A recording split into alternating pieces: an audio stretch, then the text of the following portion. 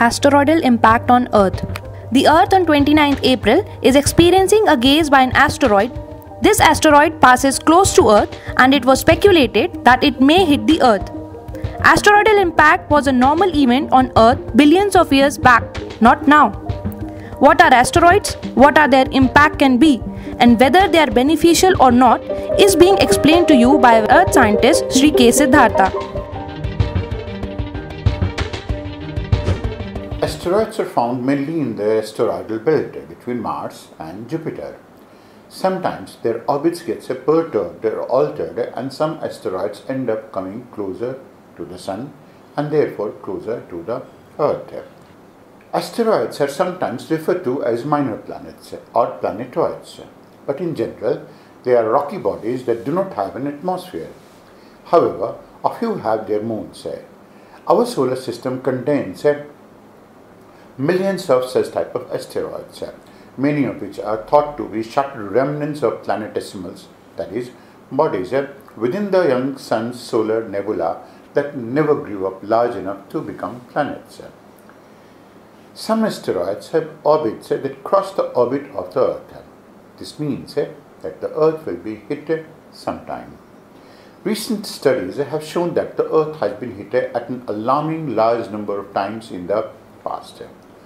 One large impact is now thought to have contributed to the quick demise of dinosaurs about 65 million years ago, because that led to a series of events that was ultimately responsible for the extinction of the dinosaurs. The huge, potentially hazardous asteroid 1998 OR2, that means 1998 OR2, safely flows by Earth on 29th April, and it had a close encounter with our pandemic-ridden planet. Puerto Rico's Arecibo Observatory has been monitoring the asteroid's approach and recently released new images of the giant space rock, which appears to have to know that the planet is going to be facing the pandemic and consequently spared it. The small-scale topographic features such as hills and ridges on the end of asteroid 1998 OR2 are really significant, and they are fascinating as well. Due to the coronavirus pandemic, Arecibo astronomers had to conduct most radio observations remotely.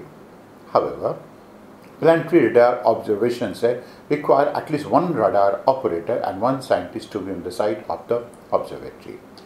The limited staff present at the observatory are required to wear masks and follow other guidelines for preventing the spread of the novel coronavirus, which causes the respiratory disease COVID-19.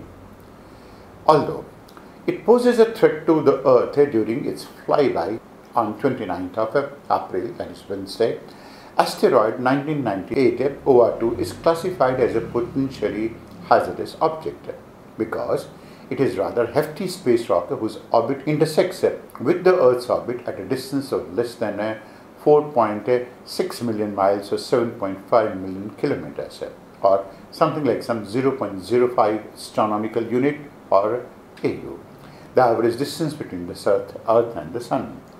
The asteroid fly by the Earth at a distance of 3.9 million kilometers on April 29th. Using new imagery from the Arecibo Observatory, astronomers have estimated that asteroid 1998 OR2 has a diameter of approximately 1.2 miles or 2 kilometers of sorts. The imagery also revealed that the asteroid rotates about once every 4.1 hours. While the asteroid currently poses no threat to the Earth, observations by the Arecibo Observatory will allow scientists to more accurately predict the asteroid's future trajectory, which will sweep the Earth another 12 times this century, as per NASA. Only two of these approaches, in 2079 and 2127, will bring the asteroid closer to the Earth than this year's flyby. The closest encounter will be on April 26, 2079, when an asteroid 1998 OR2 will come within 1.1 billion or 1.8 million kilometers of the Earth, or roughly 4.6 times the average Earth-Moon size. Although this asteroid is not projected to impact the Earth, it is important to understand the characteristic of these type of objects and what will be the possible impact on Earth as well as to improve the impact risk mitigation technologies. One of this impact is going to be associated with creating a hole in the atmosphere. On its way to the impact, the asteroid pushes aside the air in front of it, creating a hole in the atmosphere. The atmosphere above the impact site is removed for several tens of seconds. Before the surrounding air can go to rush back into fill the gap, material from the impact, that is vaporized asteroid, crustal material and oceanic water, if it lands on the ocean, escapes through the hole and follows a ballistic flight back down. In 2 minutes after the impact, about 105 cubic kilometers of ejecta, that is equivalent to 1,000 tons of salts, is lofted to about 100 kilometers into the atmosphere. Second is the thermonuclear warhead effect. The largest yield of a thermonuclear warhead is around 50 to 100 megatons. The kinetic energy of the falling object is converted to the explosion when it hits.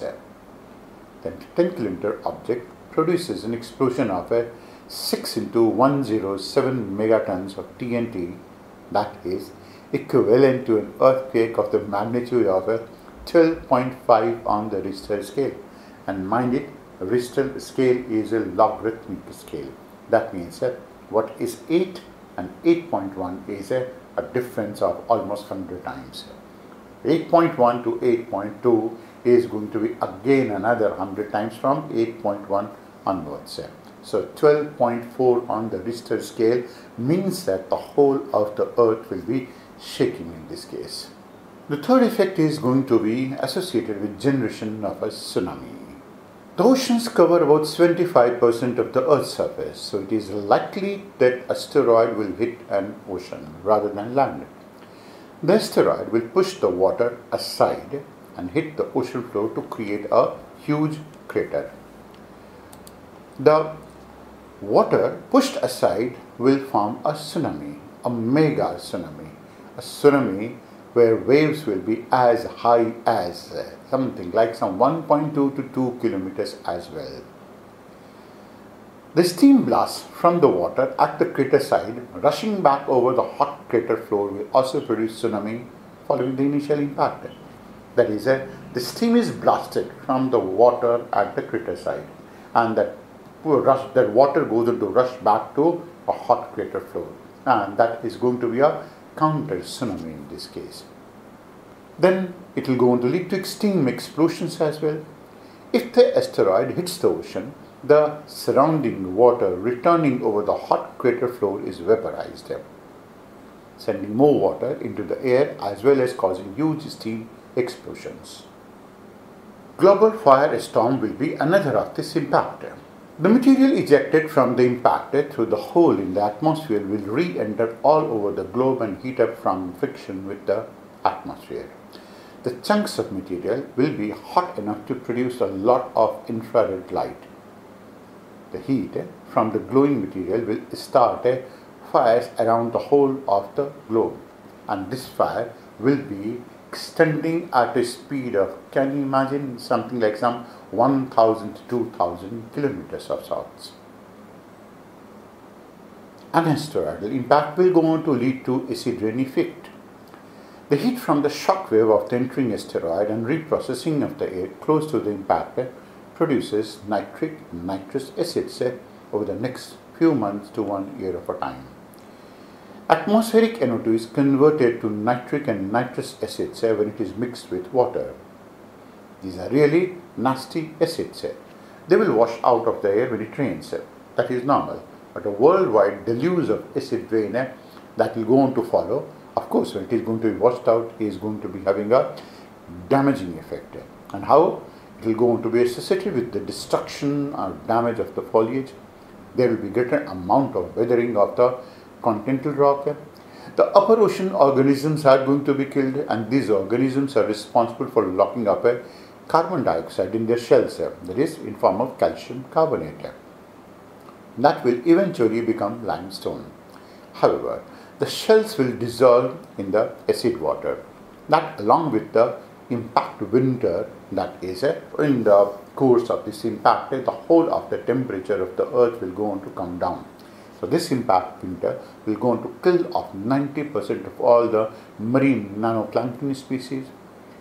The ozone layer is reacting with NO as well, and the amount of ultraviolet light hitting the surface increases, killing small organisms and plants, that is key parts of the food chain.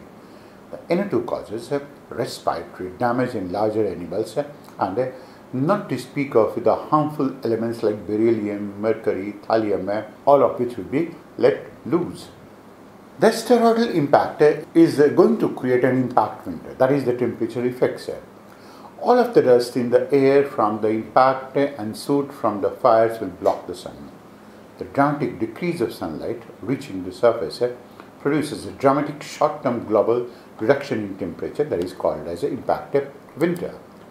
Plant photosynthesis stops and the food chain collapses.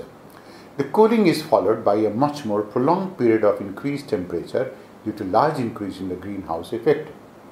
The greenhouse effect is increased because of the increase of the carbon dioxide and water vapor in the air.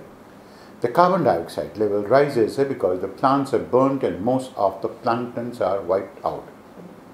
Also, water vapor in the air from the impact stays aloft for a while, but the temperatures are too warm for a comfort for a while. While asteroidal impact has a likelihood of increasing the damages to the earth, and it is always going to be hazardous to the earth, it is going to be one of these type of disasters. But can you imagine the asteroids do go to be having a lot of beneficial impact on the earth? They can have it. A lot of beneficial impacts have already been caused and they are likely to have even more. The near-Earth asteroids are the most worrisome ones for possible impact, but they could be potentially very beneficial to the earth if it could mine them for rare metals and use the asteroid for convenient stepping stones to manned exploration of the solar system, especially traveling to Mars. Now, you must have known that this is what Japan is doing it so, and they have landed one of their spacecrafts on an asteroid. The near-Earth asteroids are relatively abundant in heavy metals like iron and nickel, and the platinum group metals like platinum, palladium, rhodium, ruthenium, osmium and iridium used in modern technology. In fact, all of the heavy metals in the Earth's crust come from an asteroid impact after the Earth differentiated. Moreover, the water from the asteroid could also be broken down into oxygen and hydrogen and can be used as a rocket fuel as well. Asteroidal impact is something to relish, it is something to imagine, something to enjoy, unless it goes on to hit the earth. Thanks for watching this video. Subscribe to our channel and press the bell icon for more such updates. Like and share the video and let us know your queries in the comment section below.